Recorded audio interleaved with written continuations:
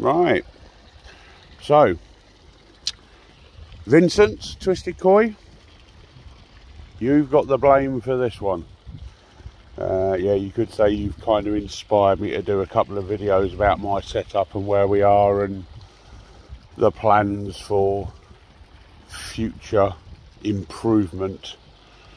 So in a minute I'm going to spin you around and we'll have a look at my setup and where we are. This was originally dug in a hurry as we moved house. We had a load of large koi that we needed homing fairly quickly, so it was done very, very quickly initially. So at some point it'll all be rebuilt, ripped out and rebuilt. And in fact I'm thinking of moving the location of it and putting in a raised pond. So I'll spin you around. Excuse the toys floating around. I haven't managed to fish those out yet. I've been quite ill for the last few months. And my nearly 3-year-old thinks it's very funny to add to the fish stock with toy fish and Tyrannosaurus Rex heads. So when I can get into the pond in the waders, I might be able to reach the bits that I can't reach with the net. So we'll have a quick spin round and show you the pond, and then I'll take you around and show you the filters, and we'll go from there. So here we go. So this is the pond. There is a waterfall there, but a rat decided to chew through the liner. So that's all got to be ripped out and redone. So we've got a couple of emergency pipes returning water. It's about 7 meters by 7 meters. It's, I suppose, about 3.5 feet deep at the deepest point down there. And it's full of all manner of different fish: goldfish, orf, koi. Biggest koi is about 70 centimeters. Unfortunately, I lost all the big koi we moved with last year. We're not quite sure why, but they all started keeling over like no tomorrow. There's my little lad's addition to the fish stock. So we're running a retro bottom drain. We have a skimmer here, which is currently switched off. It's about 25,000 litres in total. So I'm just going to pause this for a second and we'll go around and look at the filters and things. So we're back round the other side of the pond. This is a project in waiting. That's the veg filter. That's got about 15 bags of alpha grog in it and various plants and so on. Does an amazing job of taking out the nitrites. Water comes up through a swimming pool type strainer basket, through a one-way valve to a 20,000 vari pump there. Comes up through a Yamatsu 55 UV and then across into an IBC that has a load of filter foam and floss. From the IBC it runs across here. This is a static bed which, because of the waterfall, I've isolated and turned off. And then we've got the main biochamber, which has about 250 litres of KK1000, K1, all manner of different medias.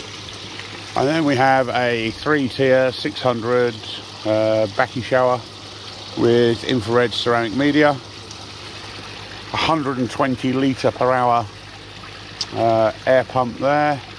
As you can see, this is all in a right mess. I fell ill last year before I had time to finish it off. Grow on tanks are again not quite sorted out. This is all projects for the coming season. So that's the veg filter and the waterfall, which has a load of viruses in it as well. which comes down over here usually and back into there. And that's pretty much about it. Trickling system on Big Blues, putting in about a litre and a half. Litre and a half an hour, I think it is. I've got that running out. Oh, sorry, just covered over the camera. So that's where we will be at later this year, and then obviously remodelling all the garden. I'm going to put some decking in down here to cover over the edge. I've got an auto feeder which is turned off at the moment. What else we got?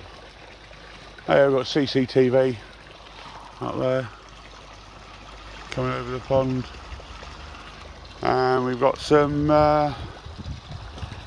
little spotlights on here which illuminate the pond at night. Let's see if we can get all the piggies are down at the bottom of the pond at the moment. Mr. Voldemort,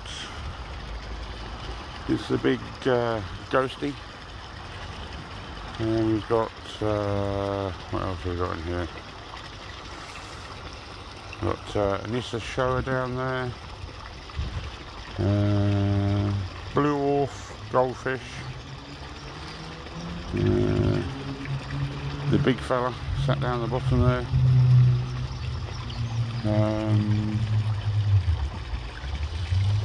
just various different little fishes. But that's where I'm at the moment. So it'll be a case of getting the waders on and getting the toys out of the pond. I've got a heck of a problem with weed at the minute growing on the side of the pond. I don't know if you can see that, but it's really growing quite well down there. So I'll have to get some of that out at some point, get the old pond back out and get that sorted out. But there you go. As you can tell, I'm not very good at this YouTube lark, but that's the pond, that's the filters, that's the mess, and hopefully we'll sort it all out this season and get it looking like a garden again. So thanks, Vince. I think you've started something here, but we'll see how it goes, eh? Ciao.